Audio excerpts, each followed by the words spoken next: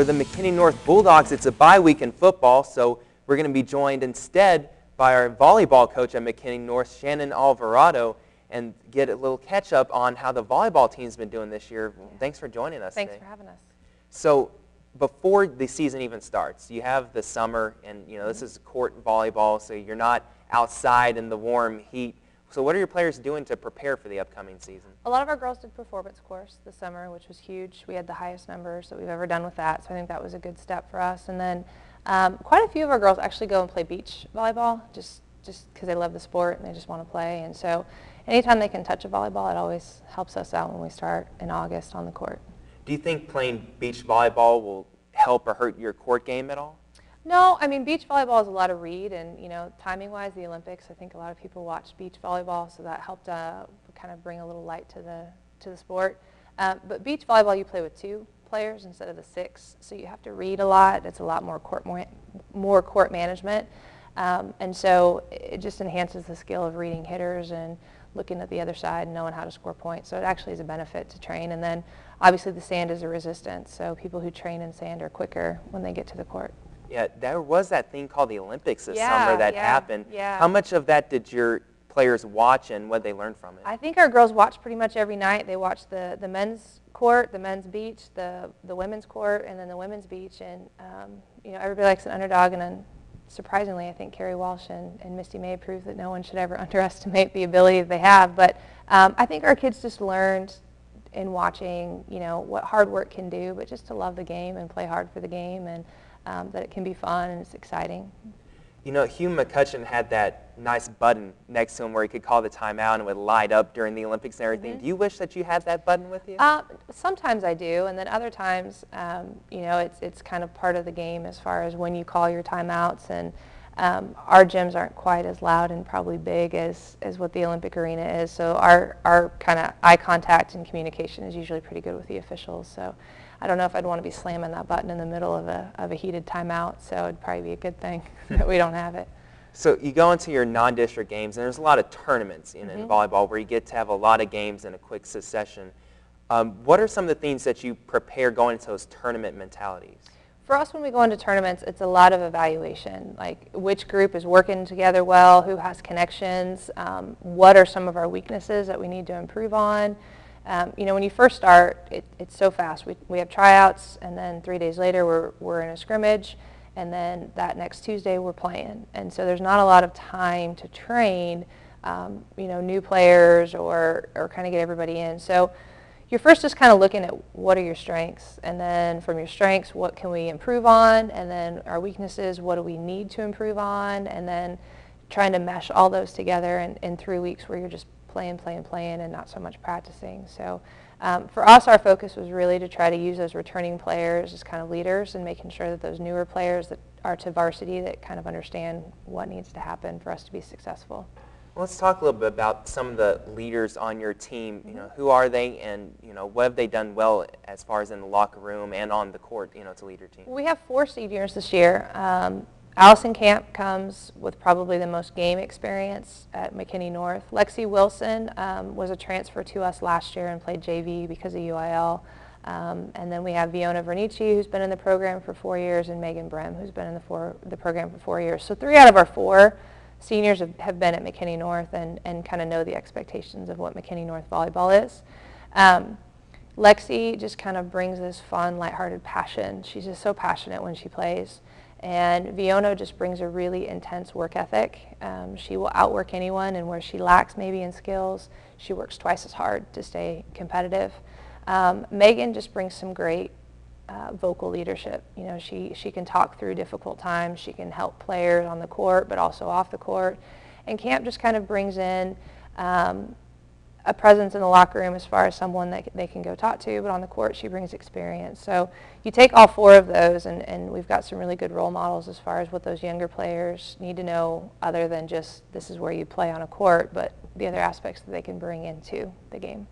One of the things about volleyball is that there are always runs in the game. Some team can go on an 8-point run, and it can go against you at the same time. Yeah. What do you do as far as coaching your players of how to handle both when you're down against an opponent that's going on a run like that, and when you're on a run? Momentum is huge in volleyball. Literally 1 minute you look up and you're up 14-2, and the next minute you look up and it's 15-14, and they've passed you up and you've gone, what happened? So focusing on one ball at one time instead of we got to get to 25. There's no ball that gets you to 25. It's a series of plays that gets you there. That kind of helps limits your runs. We use substitutions sometimes to slow the game down a little bit, just to make that opponent stop for a second and kind of think about what they're doing and break their routine, which sometimes helps for us, and so our girls are aware of that. But when we're pushing points, defense is really the big thing. And with side out, the game's changed because side out ball, it was only serve and defense that scored you points. Now it's a rally score, so everything scores you a point. And so we really have to focus on first ball at the net can score us a point versus having to play out those points.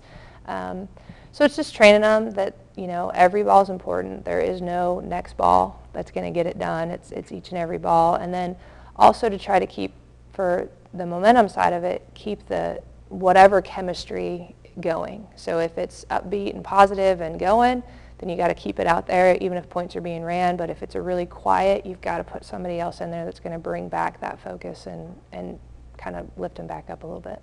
Let's talk a little bit about the district. So far you've played 3 district games. Mm-hmm. You lost your first 2, tied one against Greenville, and then you lost to Roy City, and then you got a big win recently against Wiley East. We did. It was big. Greenville was a disappointing loss just because we could have played better and finished that. We fought at times against Greenville and just couldn't get over the hump. We just didn't have that ability. Roy City was kind of the same situation. Roy City's super athletic, and they came to play, and I think we came to show up a little bit. And so we've learned from that when we went to Wiley East. And last year in the 2011 season, we went to Wiley East. We won the first 2 sets and then lost the next 3, which was heartbreaking for our girls. We just didn't make the adjustments we needed to. And this year we dropped the first set, came back, won the next 2 sets. We're down in the 4th set, like 14-6. I mean, an insane amount, and ended up losing at 26-24. So we just fought late. But what I was really probably most proud of the entire team is that in that 5th set, you could just see in their eyes that it was going to be done, like we're going to do this. And so that was exciting for us to see, and it was exciting to be a part of, and it was just, you could almost see the relief, like, okay, yes, we can do this. It is a new beginning. We can do this. We can make a difference. And everybody was key in that victory. I mean, we won the JV matches, we won the 9th grade match, so I mean, it was a good win for McKinney North.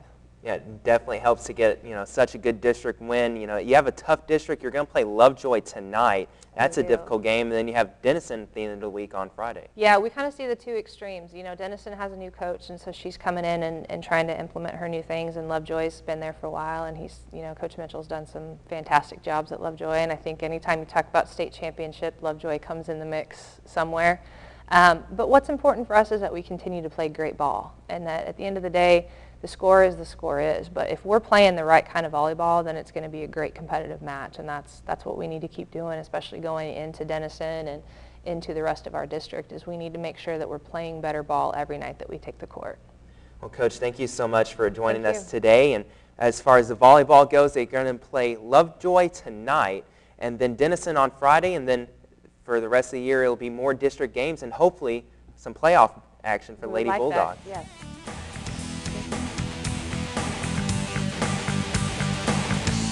And that will wrap things up for this edition of Sports Talk. We want to thank Jeff Smith, Shannon Alvarado, and Don Drake for joining us today on the show. Remember that on Friday, McKinney is on the road to play North Garland. Boyd will play at Ron Post Stadium against Rockwall. And the North Bulldogs have a week off before their district opener against Sherman. The Lady Bulldogs volleyball team will host Denison on Friday, so be sure not to miss that important district clash. For everyone here at Sports Talk, I'm Tyler Sloan. We'll see you next time.